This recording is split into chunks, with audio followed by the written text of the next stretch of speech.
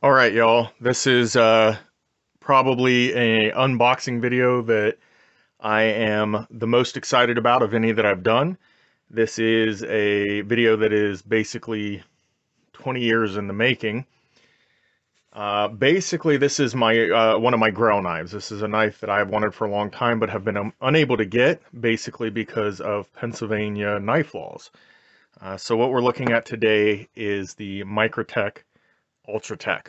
So in Pennsylvania, automatic knives have been illegal um, for quite some time, as far back as I know. But here, just recently, I think it was November 3rd, they signed a new bill into law that would make it so that it was legal to own automatic knives, and that went into effect on January 3rd. Since January 3rd, it is completely legal to own in Pennsylvania, so I'm super excited about this unboxing. I just got this thing in. Honestly, it's a knife that I've always wanted, but I've never even held. I've never seen one of these in person, never touched one. I don't have any knife stores, obviously, around me that would sell them because of being in Pennsylvania. They don't sell them because they were illegal. So this is the Microtech Ultratech. It comes in a pretty nice box, never compromise, setting the standard for precision cutlery since 1994. So then they have a little thing here on the back about welcome to the Microtech family. And we're not going to read all that, but I'm going to break right into it and get to the main meat and potatoes of this whole thing, which is the knife itself. Look real quick here. Got some material, product manual. Ooh, looks like it does come with a nice Microtech emblem sticker. And then just some documentation on knife care, sharpening, repair, how to open, close, that kind of thing. And this is a dual action automatic knife, so for those of you who don't know what that means, it means that it comes out and goes back in automatically with the same button, just reversing which way you activate the button. So, all right, so here's the knife itself. So the Ultratech, I will say that realistically, I would have loved to have gotten one of their larger knives, like I think it's called a Troodon, the Combat Troodon. But those things start at about $500. So that was a little outside my price range, or quite a bit outside my price range or my budget. Honestly, this knife is a little bit above my normal budget for knives. I don't buy high-end knives like this very often.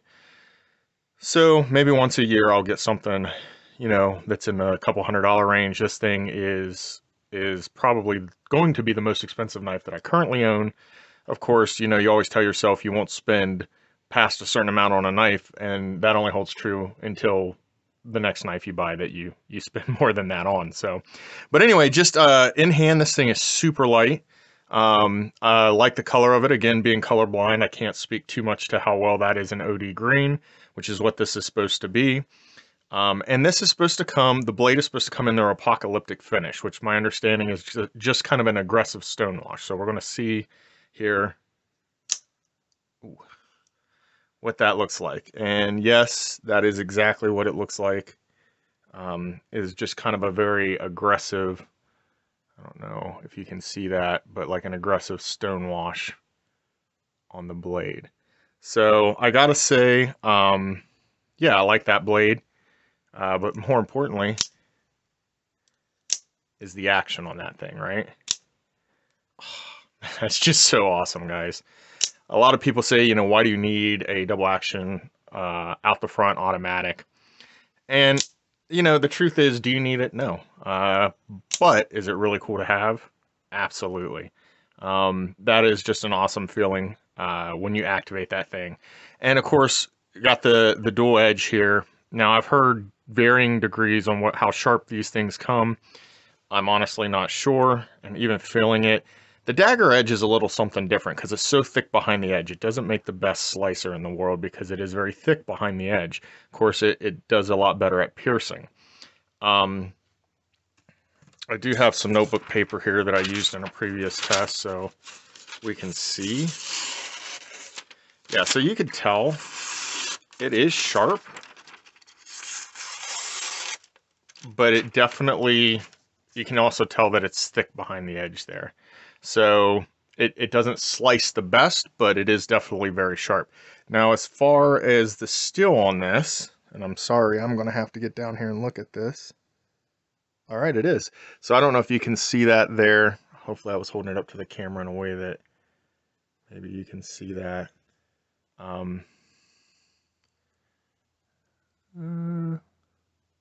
Yeah, I don't know how well that shows up, but that is the that is your M390, which is what it said it came in, but sometimes with these Microtechs, you don't know whether it's going to come in LMAX, M390, or some other similar steel. They all use roughly, it's steels that have very similar properties, so I'm not disappointed by the M390 at all. I'll tell you guys, that's going to be a fidget toy right there. That's pretty awesome, just feeling that thing slam in and out like that with some authority. So I did pick up some rim oil. In case you're not aware, that's how they say to clean these things. They put their proprietary screws in here. You can buy one of the tools that will allow you to get into this knife, but it voids your warranty if you do. So you're better off just sending it back to Microtech if you have something that you can't fix on your own without having to tear it apart. But it seems like, from what I've been able to tell, that probably 90% of the issues you run into, you'll be able to solve with just a good cleaning.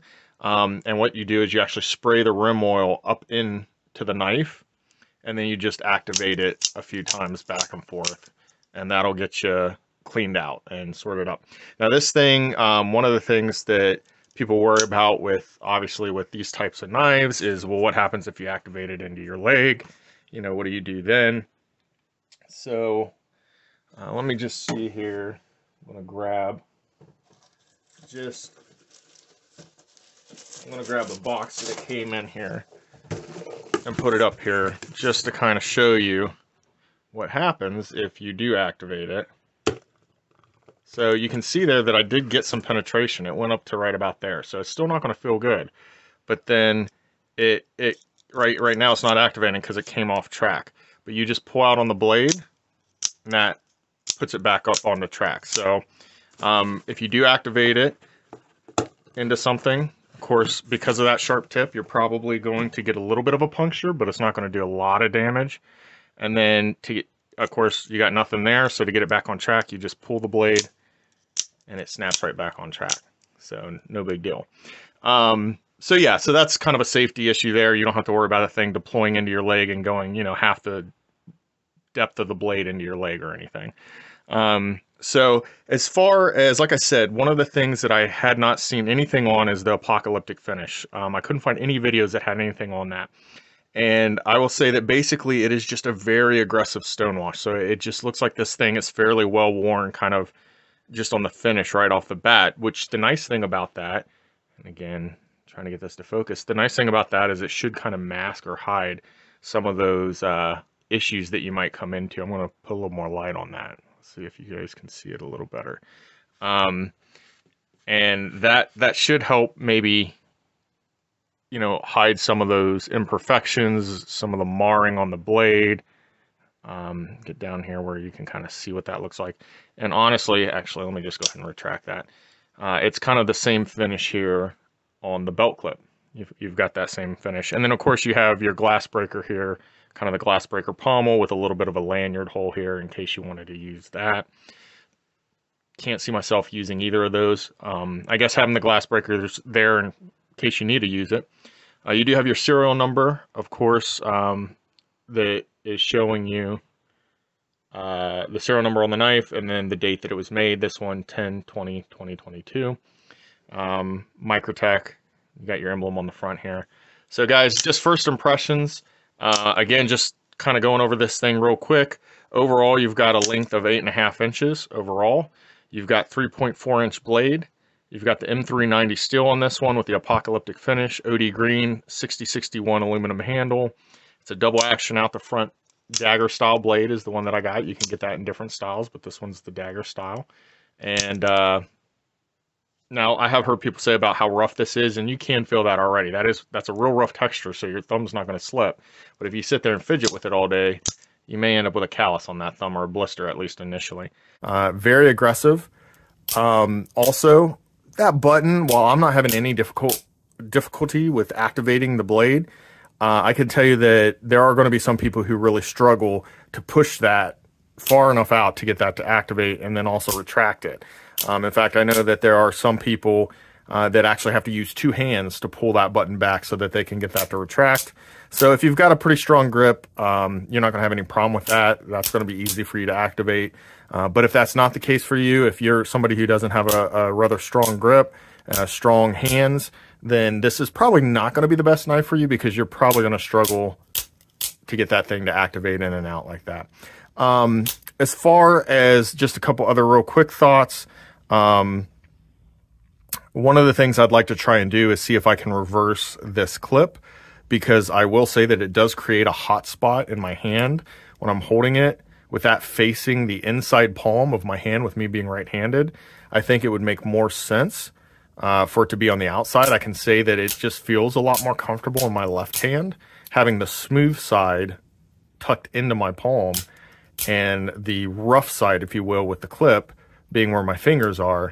I just feel like it works a lot better and isn't going to create that hot spot that I'm getting holding it the way that I am there with the belt clip tucked into the palm of my hand. So that's just one other thing to kind of be aware of. Probably not my favorite feature on the knife is having it mounted that way, but I get it because you're talking right-hand carry, right? So if I'm going to put this in my pocket for my right hand, then I need my clip to be on this side. So that's kind of a catch-22. If I reverse the clip over, you know, you're gonna have, when you pull it out of your pocket, you're gonna have your thumb on the wrong side. It's not gonna be on the side where the button is to activate. So I don't know. I don't know what you do there. I haven't really thought it through, just kind of noticing that that does create a hot spot in my hand. So I don't know that reversing it's going to be a great solution, unless I figure out a different way to carry it, like maybe a sheath or something, a holster of some sort, where it wouldn't matter that the belt clip is on the other side or the pocket clip's on the other side. So there's just kind of some things that I'm noticing there. Definitely going to be a little rough on the thumb. That clip's a little rough on the inside of the palm of the hand. So ergonomically, it's probably not the best, but the knife is just so cool that I just don't really care, to be honest. It's just being able to activate that knife and having that thing pop out like that, and retract so smoothly, more than makes up for some of the downsides or the negatives for me. I realize that it's just a cool factor, but you know, one of the other things that I haven't really seen on any other videos is people talking about blade play, right? So everybody will mention that an automatic, especially an out the front, has some inherent blade play. That's just something you have to live with. It's going to be there. So I will say that there is some blade play, right? I can feel some movement. I don't know if you can hear it.